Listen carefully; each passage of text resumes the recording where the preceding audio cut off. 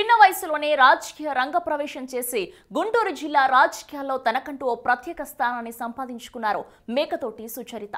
2004లో ZPTC సభ్యురాలిగా రాజకీయ జీవితాన్ని ప్రారంభించిన సుచరిత 13 ఏళ్లలోనే రాష్ట్ర మంత్రిగా ఎదిగారు. జగన్ కి అత్యంత విశ్వాస పాత్రురాలిగా ఉంటూ మంత్రిగా ఎన్నికైన సుచరిత గురించి మరిన్ని విషయాలు తెలుసుకుందాం.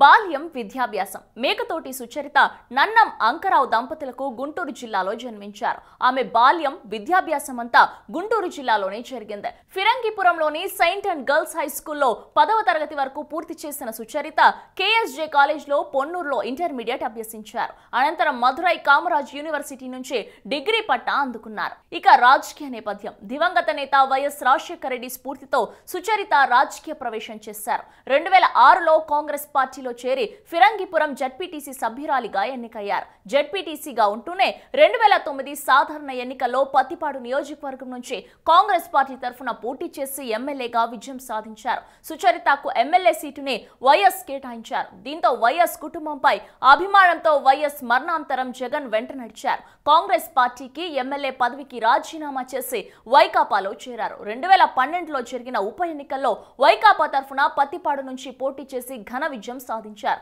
అంతేకాక శాసనసభాపక్ష ఉపనేతగా కూడా బాధ్యతలు నిర్వర్తించారు. 2014లోనూ వైకాపా తరఫున పోటీ చేసి ఓటమి పాలయ్యారు. అయితే 2019 ఎన్నికల్లో మాజీ మంత్రులు డొక్కా మాణిక్య వరప్రసాద్, రావెల కిషోర్ బాబు పోటీలో ఉన్న సుచరిత విజయం సాధించి సత్తా చాటుకున్నారు. తనపై చూపిన విధేయతకు గుర్తింపుగా జగన్ ఆమెకి మంత్రి పదవి కేటాయించారు. ఇక వైఎస్ పూర్తి జగన్ పట్ల విధేయత.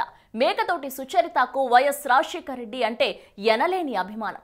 ఆయన మీదున్న అభిమానంతోనే ఆమె రాజకీయాల్లోకి వచ్చారు. వైఎస్ కూడా ఆమెను ప్రోత్సహించారు. మొదట జడ్పీటీసీగా ఎన్నికైన ఆమెను వైఎస్ గుర్తించి ఎమ్మెల్యే టికెట్ కేటాయించారు.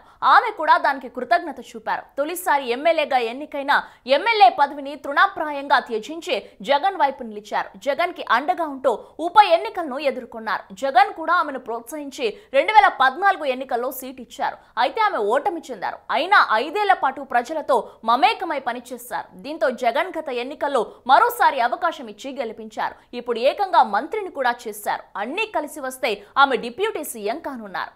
ఇక వివాహం, పిల్లలు. సుచరిత వివాహం మేకతోటి దయాసాగర్ తో జరిగింది.